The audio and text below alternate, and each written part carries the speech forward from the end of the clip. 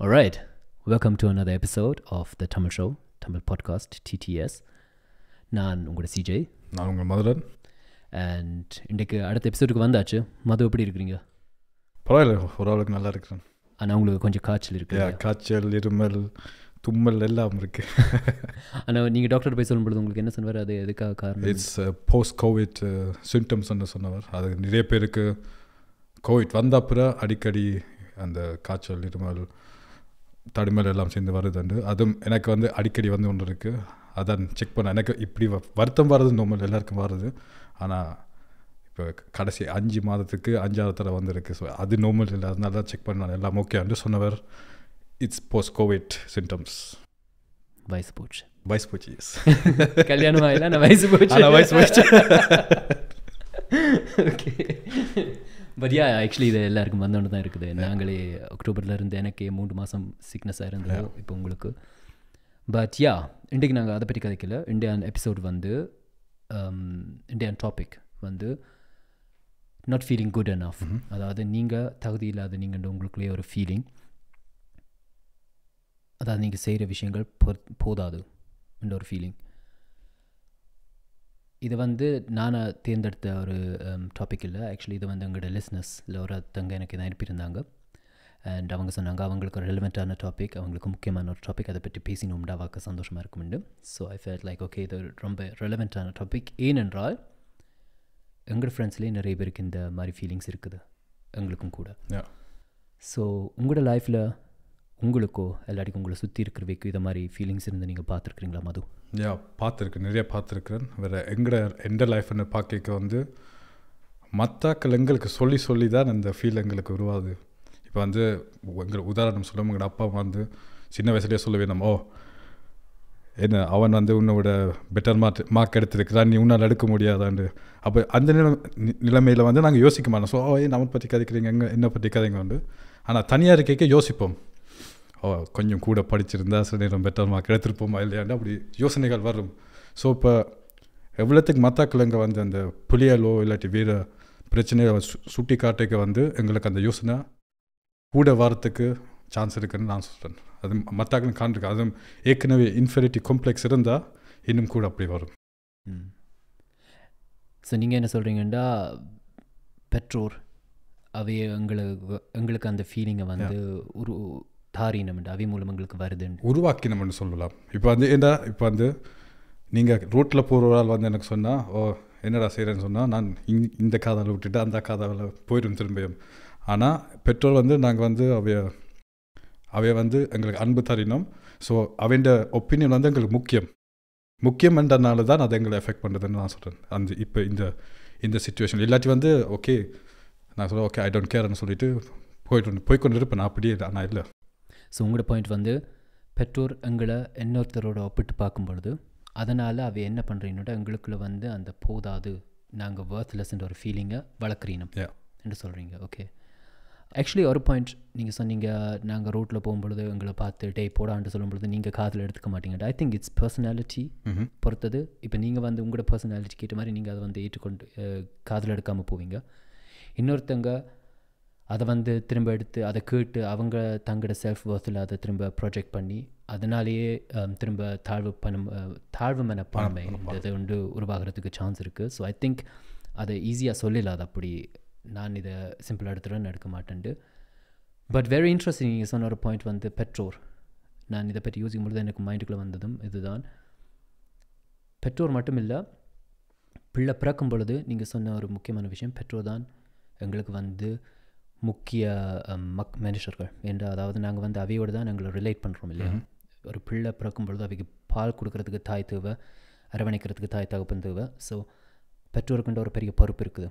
And எங்களோட தமிழ் சொசைட்டியில் இதானா எங்களோட தமிழ் ஆக்களுக்கு மட்டும் இருக்கிற பிரச்சனை இல்லை. இந்த தாழ்வு மனப்பான்மை எங்களோட தமிழ் ஆக்கள்கிட்ட மட்டும் இல்லை, ஆக்சுவலி இன்டர்நேஷ்னலாக எல்லாருக்கும் இருக்கிற ஒரு ஃபீலிங். ஆனால் எங்களோட தமிழ் சொசைட்டியில் நாங்கள் பல தடவை கேட்ட ஒரு விஷயம் வந்து, உன்னை 10 மாதம் சுமந்தனே அந்த வசதி கேட்டிருக்கேன். அங்கே நன்றிங்க ஆனால் எத்தனை தடவை அதை கேட்டிருக்கிறோம். அப்போ யோசிச்சு பார்த்தலாம், ஓகே இப்போ நாங்கள் பிள்ளை படுற வயசில் இருக்கிறோம். இமேஜின் ஏதோ ஒரு ஒன்றரை எங்களுக்கு கல்யாணம் நடந்து அந்த கண்கொள்ளா காட்சி நடந்து அப்படி கடவுள் பாக்கியத்தில் நாங்கள் பிள்ளையை பெற்று விட்டோம்னா நாங்கள் சொல்ல முடியாது, நாங்களோட வைஃப் சொல்லுவா. நீங்கள் பயாலஜிக்கல் வேண்டாம், இது நாங்கள் வந்து பலர் கேட்கக்கூடிய மாதிரி தான் இந்த டாப்பிக்கை வச்சுருக்கணும். No, but it's fact. நான் என்ற வைஃபோட முடிவெடுக்கிறேன் ஒரு பிள்ளையை பெறணும். ஆகவே அது நானாக கான்ஷியஸாக எடுக்கிற ஒரு முடிவு இல்லையா? நீங்கள் சொல்லிக்கு வந்து எனக்கு நீங்கள் சொன்னீங்களே, ஓ அந்த எங்களோட அம்மா அப்பா சொல்கிறது ஓ 10 மாதம் சுமந்து, அப்போ நான் எந்த மைண்டில் ஓடினது வந்து ஏதோ நான் தான் உங்களுக்கு கேட்ட மாதிரி என்ன சுமங்கன்று. இப்போ இது நான் டிசிஷன், இப்போ நீங்கள் சொல்கிற வரையும் நான் இல்லை டிசிஷன் எடுத்தது, அவை தான் டிசிஷன் எடுத்து இந்த ஒரு பிள்ளையை உலகத்துக்கு கொண்டு வரணும். So they are responsible for us. யா, நீங்களாவது மைண்டுக்குள்ள வச்சுருங்க, நான் நேரடியாகவே சொல்லிட்டேன். நான் கேட்டேன்னா நீங்கள் ஒரு ஃப்ளோவில் போய்கிட்டு இருந்தீங்க, டிஸ்டர்ப் பண்ணிட்டீங்க. 100%. என்ன, இட்ஸ் ட்ரூ. எத்தனை பேருக்கு அந்த ஃபீலிங் வந்திருக்கு, அந்த மைண்ட் வந்திருக்கு. ஆனால் அதான் ஃபேக்ட். உண்மையான பாயிண்ட் என்னென்னா, இப்போ நான் வந்து உதாரணத்துக்கு ஓகே, என்னட்ட ஒரு நாய் இருக்குது, நானாக டிசைட் பண்ணுறேன் அந்த நாயை நான் வாங்க போகிறேன், வளர்க்க போகிறேன்ட்டு. அப்புறம் நான் அந்த நாய்ட்டு போய் சொல்லக்கூடாது, சரியா உனக்கு நான் சாப்பாடு தரேன், உனக்கு நான் இதை பண்ணுறேன் இது பண்ணுறேன் என்கிட்ட நான் அடுத்த ஒரு டிசிஷன். ஏன் அந்த நாயை விட நீ மேலே பாயிரேன், சரியா? ஸோ நாய்க்கு அது சொல்லும் பொழுது மனுஷருக்கு ஓகே, எங்களை இருக்கவே நாயண்டு எத்தனை, பட் அது வேறு டாபிக், அது வேறு டாபிக். ரொம்ப நொந்துட்டோம்ல, நல்லா அடிபட்டு வரியா? ஸோ பெற்றோர் உணர வேண்டிய ஒரு விஷயம் என்ற ஒப்பீனியனில், நாங்கள் பிள்ளையை பெறும் பொழுது, நாங்கள் இந்த பிள்ளைகளை வந்து இந்த உலகத்தில் கொண்டு வரும் பொழுது நாங்கள் அது கான்ஷியஸாக எடுக்கிற முடிவு, நாங்கள் அதை யோசித்து முடிவு எடுக்கணும். ஆனால் அந்த பெற்றதுக்கப்புறம் அந்த பொறுப்பு எங்கள்கிட்ட வருது. எந்த பொறுப்பு ஏன்டா நான் எடுத்த லைஃப் சாய்ஸ். அந்த பிள்ளைகிட்ட போய், அதுவும் சின்ன பிள்ளைகிட்ட போய் நான் உன்னை வளர்த்தேன் நன்றியை காட்டுன்னு சொல்கிறது actually not a good decision. அதுக்காக எனக்கு புரியுது பல கஷ்டத்தோடு கலந்ததுண்டு. எனக்கு இப்போ என் தங்கச்சி இல்லாட்டி என் சுற்று வட்டாரத்தில் இருக்கிற தம்பி தங்கச்சி அண்ணா யாரும் பிள்ளை பெறும்பொழுது எனக்கு தெரியுது ஒரு பிள்ளையை பெற்று வளர்க்குற பெரிய கஷ்டம் தானே. இருந்தாலும் பிள்ளைகிட்ட வந்து நாங்கள் நன்றி எதிர்பார்க்கக்கூடாது. ஆக்சுவலி அன்பை எதிர்பார்க்கலாம், ஆனால் நன்றி எதிர்பார்க்கக்கூடாது. அதில் ஒரு வித்தியாசம் இருக்குது. அதுவும் இப்போ வந்து நீங்கள் அப்படி சுட்டி காட்டுறதுனால, இப்போ என்னை பொறுத்தவரையில் வந்து அம்மா அப்பா வந்து உங்களோட வாழ்க்கையில் வந்து ஒரு முக்கியமான ஒரு தூண், கான்ஃபிடென்ஸ் கொடுக்குறதுக்கும் ஒரு முக்கியமான தூண். கான்ஃபிடென்ஸ் கொடுக்க வேண்டிய ஆக்கள் வந்து ஓகே சில நேரத்தில் வந்து இட்ஸ் ரீசனபிள், அது வந்து செய்கிறது வந்து ஓகே. ஆனால் அடிக்கடி அப்படி சேர்க்க வந்து அந்த கான்ஃபிடென்ஸ் கொடுக்க வேண்டிய 2 முக்கியமான பேர் வந்து எனக்கு வந்து ஓ நீ செய்கிற சரியில்லை, நீ போதாது, உனக்கு அந்த தகுதி இல்லைன்ற ஒரு ஃபீல் கொடுக்க வந்து அவைக்குள்ளேயே அந்த நான் சில நேரம் அப்படித்தான் எனக்கு தகுதி இல்லைன்னு அவைக்கு வந்து ஒரு ஃபீல் வரும். அப்போ அந்த பிள்ளைக்கு வரும். ஏன்னா அவை 2 அம்மா அப்பா தான் முக்கியமான பேர்.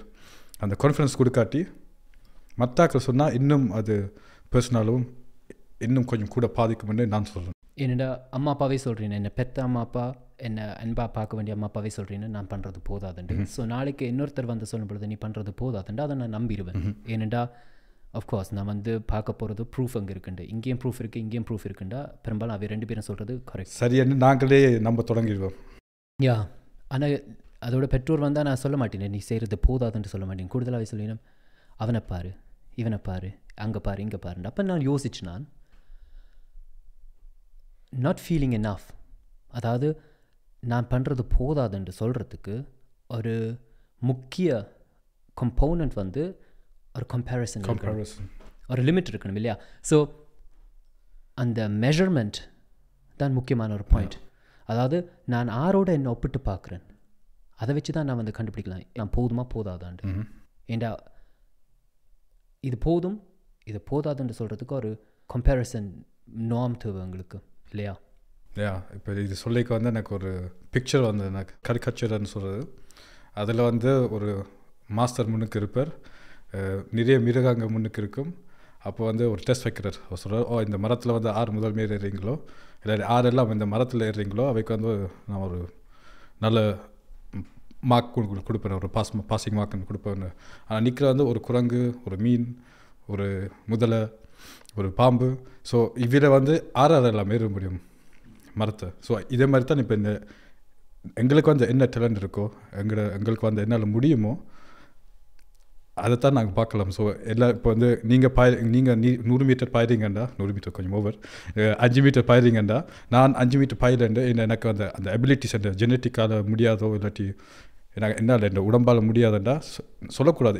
சிஜே வந்து 5 மீட்டர் பாயிற, நீ என்ன 2 மீட்டர் பாயிற, அந்த கம்பேரிசன் வந்து it's not fair enough. Yeah, and அதுதான் ஒரு பெரிய முக்கியமான ஒரு பாயிண்ட் இப்போதைய காலத்தில். என்னடா சோஷியல் மீடியா இருக்குது, சோஷியல் மீடியாவில் கம்பேரிசன் தான் முக்கியமான ஒரு பெரிய பிரச்சனையாக இருக்குது. சோஷியல் மீடியா மட்டும் இல்லை, வேலை இடத்துலேயே நாங்கள் கம்பேர் பண்ணுறோம். ஃப்ரெண்ட்ஸ் சொல்லியிருக்கிறாங்க யூனிவர்சிட்டிலே தங்களை கம்பேர் பண்ணுறாங்கண்டு. ஸோ எந்த இடத்துலையும் நாங்கள் கம்பேர் பண்ணி கொண்டு இருக்கும் பொழுது நாங்கள் வந்து என்றைக்கும் ஒரு ஃபீலிங் ஆஃப் இன்ஃபீரியாரிட்டி, அதாவது தாழ்வு மனப்பான்மை தான் எங்களுக்குள்ள வளர்கிறதுக்கு ஒரு சான்ஸ் இருக்குது. ஆனால் நீங்கள் சொல்கிற மாதிரி சோஷியல் மீடியாவில் நான் பார்க்குறேன், ஓகே இதில் ஒருத்தங்க இருக்கிறாங்க, அவங்க வந்து நல்ல கார் ஓடுறாங்கன்னு சொல்லுவோம். அப்போ எனக்கு வந்து இன்ஃபீரியாரிட்டி காம்ப்ளெக்ஸ் வருது. அவங்க கஷ்டப்பட்டு உழைச்சி அவங்க கார் வாங்கி விடுறாங்கன்னு.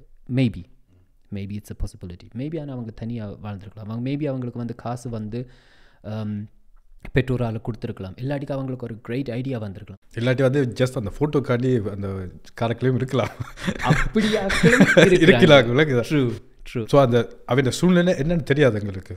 யா, ஸோ அது ஒரு முக்கியமான ஒரு பாயிண்ட். அதை நாங்கள் வந்து உணர்ந்து கொள்ளணும். நான் யாரோட என்ன கம்பேர் பண்ணிக்கிறேன், எந்த மெஷர்மெண்ட் எதுண்டு அதை புரிஞ்சுக்கிறதுக்கு என் ஒப்பீனியனில் முதல் முக்கியம் பாயிண்ட் வந்து ஜேர்னலிங் பண்ணணும்.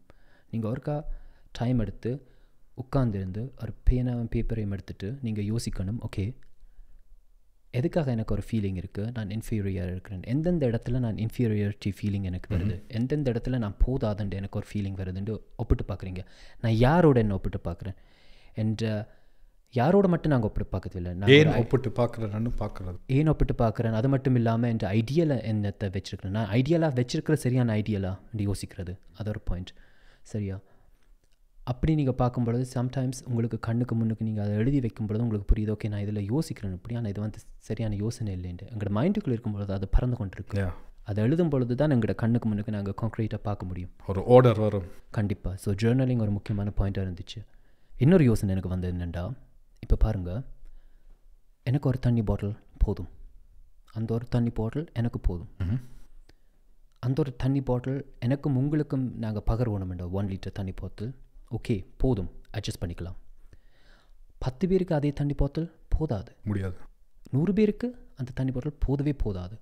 ஸோ நீங்கள் எவ்வளோ பேரோட உங்களை கம்பேர் பண்ண பார்க்குறீங்களா, இல்லை எவ்வளோ பேருக்காக நீங்கள் வந்து எவ்வளோ பேரை நீங்கள் சாட்டிஸ்ஃபை பண்ண பார்க்குறீங்களோ, எவ்வளோ பேரை நீங்கள் சந்தோஷப்படுத்த பார்க்குறீங்களோ, அவ்வளோத்துக்கு நீங்கள் போதாதுன்ற ஒரு ஃபீலிங்க்கு தான் வருவீங்க. என்றைக்கும் அவைக்கு போதாதுன்னு தான் சொல்லுவீங்க. ஸோ நீங்கள் சொல்கிறீங்க நாங்கள் ஒரு போத்தல், நீங்கள் ஒரு குவார்ட்டர், நான் ஒரு ஃபுல்லு, இதை நான் கதைக்கிறதுக்கு எனக்கு நான் விளங்கு, நீங்கள் சொல்கிற விளங்குது அது.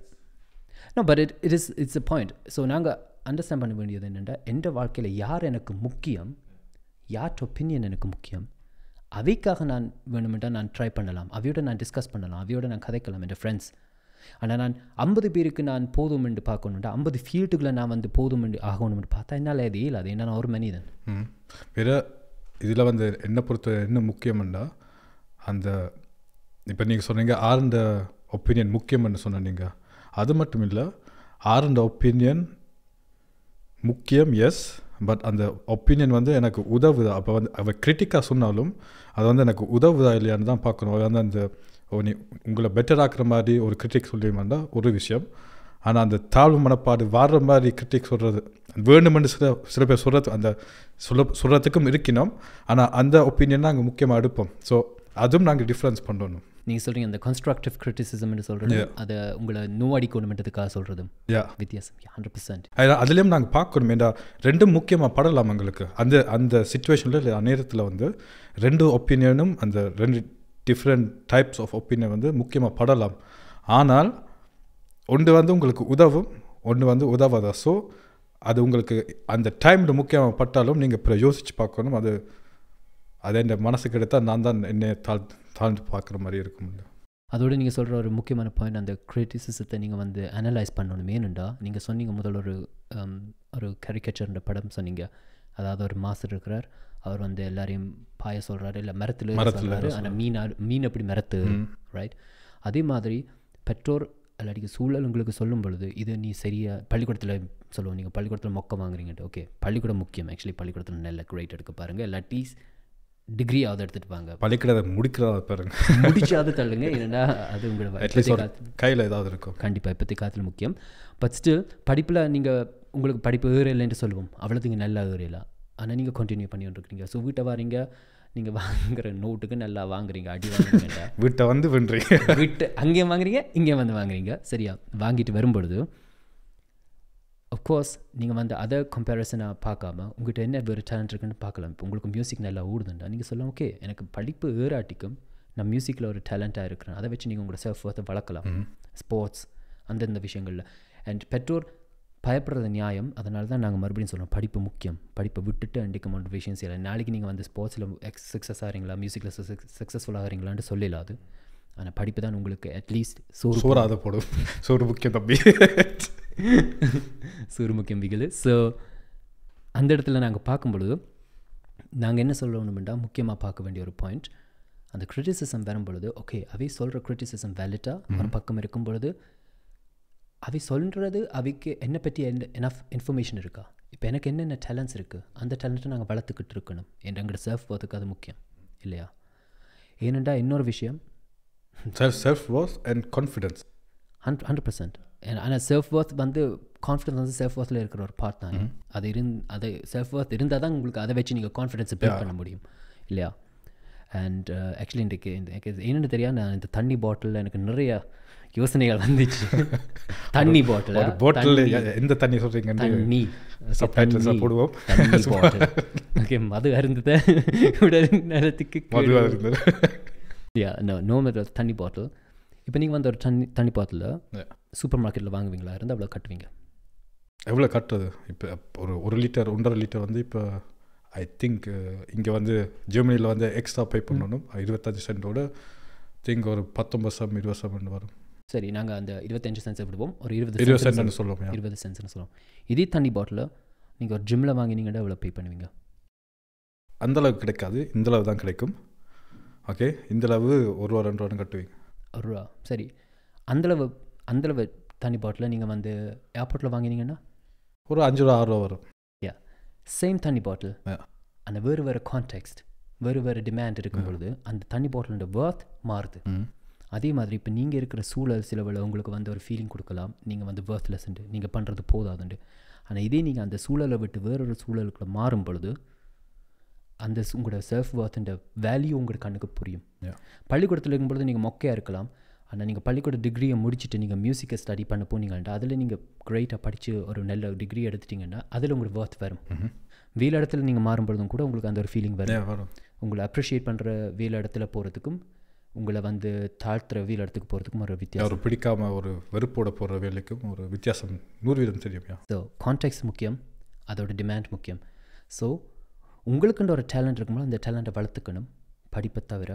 ஆனால் மற்றும்படி என் ஒப்பீனியனில் வந்து நீங்கள் கண்டினியூ பண்ணுறது வந்து உங்களோட செல்ஃப் ஒர்த்துக்கு எவ்வளோத்துக்கு நீங்கள் அதை ரெடியூஸ் பண்ண முடியுமா மற்ற வீட ஒப்பீனியனை அவ்வளோத்துக்கு உங்களுக்கு பெட்டர் இல்லையா? டோன்ட் கேர் பண்ணுங்க. எக்ஸாக்ட்லி. ஸோ யா, இதை ஆக கூட நேரம் கொண்டு போகிறதில்லை. ஆக்சுவலி இதோடய நாங்கள் முடிச்சுக்கலாம். ஆனால் ஒரு முக்கியமான பாயிண்ட் நாங்கள் சொன்னது வந்து பெற்றோர் புரிஞ்சுக்க வேண்டியது, பிள்ளைகள் எவ்வளவு தான் சொல்லுக்க காட்டிக்கும், பிள்ளைகள் எவ்வளோத்துக்கு தான் வளர்ந்தாலும் பெற்றோரோட ஒப்பீனியன் என்றைக்கும் முக்கியமான ஒரு ஒப்பீனியன் தான் இருக்கும். அது சின்ன வயசுலேருந்தே எங்களுக்கு வளர்ந்து எத்தனை வயசு இருந்தாலும் அது முக்கியம். ஒரு தாய் இல்லை ஒரு தந்தை நீ போதாதுன்னு சொல்லும் பொழுது இருக்கிற நோய்க்கும் அந்த வலிக்கும், ஒரு நண்பன் நீ போதாதுன்னு சொல்கிற வலிக்கும் நிறைய வித்தியாசம் இருக்குது. ஸோ நாம் வார்த்தையாலே புண்படுத்துறது கவனமாக பார்த்துக்கணும். வார்த்தை விட்டு அப்புறம் திருப்பி எடுக்கலாம், இருக்கவே முடியாது. ஸோ பழமொழி அது வருது, பழமொழி வருது இல்லை, என்னால் முடியலை. பட்யா ஸோ பெற்றோர் உணர வேண்டிய ஒரு விஷயம், பிள்ளைகளை அன்பு காட்டணும், ஆனால் பிள்ளையை நன்றி காட்டணும் என்று எதிர்பார்க்குறது என் ஒப்பீனியனில் வந்து ஒரு தப்பான எதிர்பார்ப்பு. ஏனெண்டா நன்றி காட்டுறது அளவுக்கு அவை கடமைப்படையலை, ஏன்னா நீங்களாக முடிவெடுத்து வளர்த்தது. ஆனால் அன்பு காட்டுறதுக்கு ஒரு உரிமை உங்களுக்கு இருக்குன்னா நீங்கள் அன்பு காட்டுறீங்க, அதை நீங்கள் எதிர்பார்க்கலாம். அதுவும் அந்த நீங்கள் அன்பு காட்டுறதுனால பிள்ளைகள் அவையாகவே உங்களுக்கு எதிர்பார்க்குற சேவினம், நீங்கள் எதிர்பார்க்குறதுனால ஒரு எதிர்ப்பு வரும். அது மட்டும் இல்லாமல் இன்னொரு விஷயம் வந்து அந்தந்த வயசில் இருக்கும்பொழுது மற்றவையோட ஒப்பிட தான் செய்வீங்க. இப்போ நீங்கள் வந்து ஒரு 15 வயசில் இருக்கும்பொழுதோ இல்லாட்டி ஸ்கூலுக்கு போகும்போது அவனை பாரு இவனை பாருண்டு காலேஜுக்கு போகும்பொழுதே அது வந்து மாறிடும். ஏன்னா எல்லாரும் திக்காக போயிடுவீங்க. கல்யாணம் கட்டினதுக்கப்புறம் அதை இன்னும் மாறிடும். ஏன்னா வேறு வழிக்கு போயிடுவீங்க. அதோட நீங்கள் இவையோட ஒப்பிட்டு பார்க்க மாட்டீங்க, அவையோட ஒப்பிட்டு பார்க்க மாட்டீங்க, நீங்கள் வேறு ஆக்களோட ஒப்பிட்டு பார்ப்பீங்க. ஸோ ஒப்பிட்டு பார்த்து வாழ்கிறது வாழ்க்கை இல்லை. ஆனால் எங்களோட மனிதனாப்பட்டு நாங்கள் ஒப்பிட்டு தான் செய்வோம். ஆனால் ஈழமான அளவுக்கு நாங்கள் கான்ஷியஸாக திரும்ப கொண்டு வரோம். அதை நான் ஜேர்னலிங் பண்ணி எதுக்காக என்ற யோசனைகள் எப்படி இருக்குது, யாரோட நான் ஒப்பிட்டு பார்க்குறேன், எந்த ஐடியலோட நான் என்ன ஒப்பிட்டு பார்க்குறேன், எனக்கு அந்த ஐடியல் ரீச் பண்ணக்கூடிய ஐடியலாக எதுக்காக நான் அதை ரீச் பண்ண விரும்புகிறேன், அதை புரிஞ்சுக்கிட்டு செய்கிறது தான் பெஸ்ட்டுன்னு நான் நினைக்கிறேன். நீங்கள் சொல்கிறதுல வந்து பெருசாக எட் பண்ணுறதில் ஒன்றும் இல்லை. பட் நன்றி, வணக்கம். ஸோ இதோடய முடிச்சிடுவோம் Indian episode. S. So Indian எபிசோடுக்கு வந்து எங்களோட கேட்டதுக்கு ரொம்ப நன்றி. உங்களோட ஃபீலிங் எப்படி இருக்குது, நீங்கள் உங்களோட லைஃப்பில் எப்படி எக்ஸ்பீரியன்ஸ் பண்ணியிருக்கிறீங்களா, அதே மாதிரி இந்த ஃபீலிங் ஆஃப் நாட் எனாஃப், அதாவது இன்ஃபீரியாரிட்டி காம்ப்ளெக்ஸ் இல்லாட்டிங்க தாழ்வு மனப்பான்மையாக நீங்கள் கடந்து வந்திருக்கிறீங்களா? மெசேஜ் எழுதலாம், நாங்கள் எல்லாத்தையும் வாட்ச் தான் இருக்கிறோம். எஸ், இல்லாட்டி வாய்ஸ் மெசேஜஸ் அனுப்பலாம், அதுவும் நிறைய பேர் பண்ணுறாங்க. So we looking forward to hear that from you. And அது வரைக்கும் உங்களிடம் அடுத்த எபிசோடு வரைக்கும் விடைபெறுறது Mathuran and CJ. Take care. நன்றி, வணக்கம். Bye. Peace out.